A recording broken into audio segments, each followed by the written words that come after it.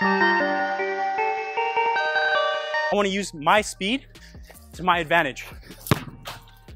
Just go, bit of skill.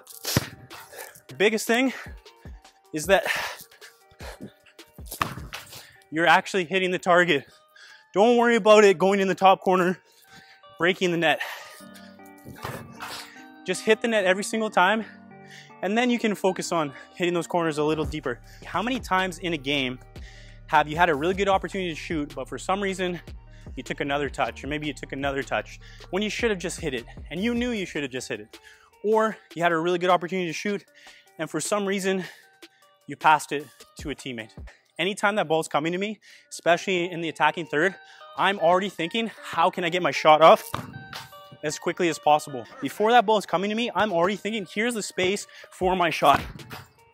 And I'm trying to get that off quickly. Let's play. One touch to receive, one touch to turn towards goal. Now I'm gonna try to shoot. It's way too long. This guy's gonna tackle you easily.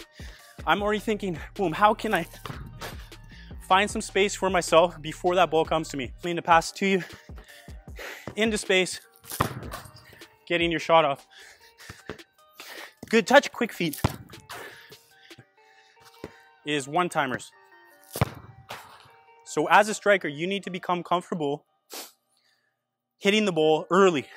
If I always need one touch, two touch to set myself before I can get a shot off, I'm gonna miss my opportunities. So let's demo a few different scenarios, ways you could take one-timers.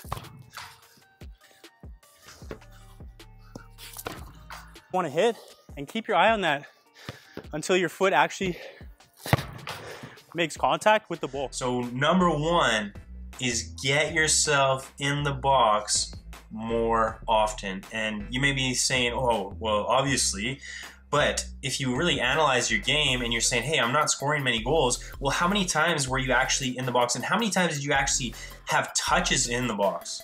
Okay, a lot of strikers will get in the habit of, they'll start making runs out here, or they're not getting the ball in good areas, so they start dropping back into the midfield, and they're getting on the ball. They might even be making nice plays and nice passes, but they're not doing their job, and their job is to put the ball in the back of the net. Some people say like, oh yeah, Ronaldo, he only scores penalty shots and tap-ins. He scored like 30 tap-ins last year. Well, how many tap-ins did you score last year? Okay, so don't criticize, analyze. Why is he scoring all these goals? He's getting in the right spot at the right time.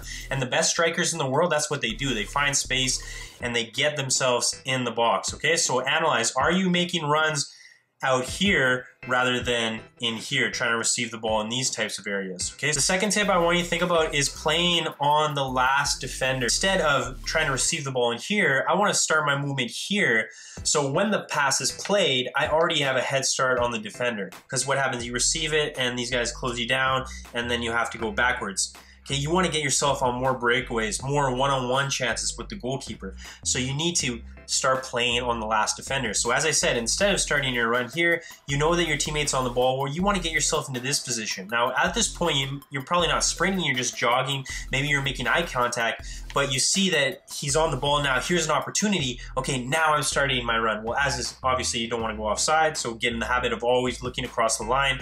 If you're playing this way, you're going to have to shoulder check, or you're running this way, you're going to have to shoulder check. Hold your line, hold your line, hold your line, and then making eye contact, encouraging him to play the pass, and you're getting that pass here, you're getting played into space, you're receiving it in good areas so you can quickly get shots off, you get more goal scoring opportunities, you don't have to beat 3 guys in order to create a chance for yourself. The final tip I want to give you is finding space in the box. So against good teams, they're not going to give you space to score the goal, okay? You're going to be tightly marked. So you have to think about, hey, how can I find space? Sometimes the space is making a quick run to the front post. Sometimes the space is drifting off to the back post. Let's say everyone gets sucked in. You have to find, okay, is there space here? No, the space isn't there. The space is over here. Sometimes the space is, let's say this guy makes a run in the box, someone's on the back post, okay, everyone's marked. Sometimes the space is just staying still. You're already in the space. No one's marking you. You just have to receive the pass. If the ball's coming in and we're both jogging to it, he's probably going to win it. Okay, I have to have a little more desire. I have to be willing to sprint a little quicker, to be a little more physical, to get in front of that guy, to work a little harder to earn myself the goal. So instead of jogging, Or instead of jogging out here and hoping the ball comes to you, okay, you want to be in the habit of getting around the defender, getting in front of the defender, being a little sharper with your movement, finding the space so you can score the goal.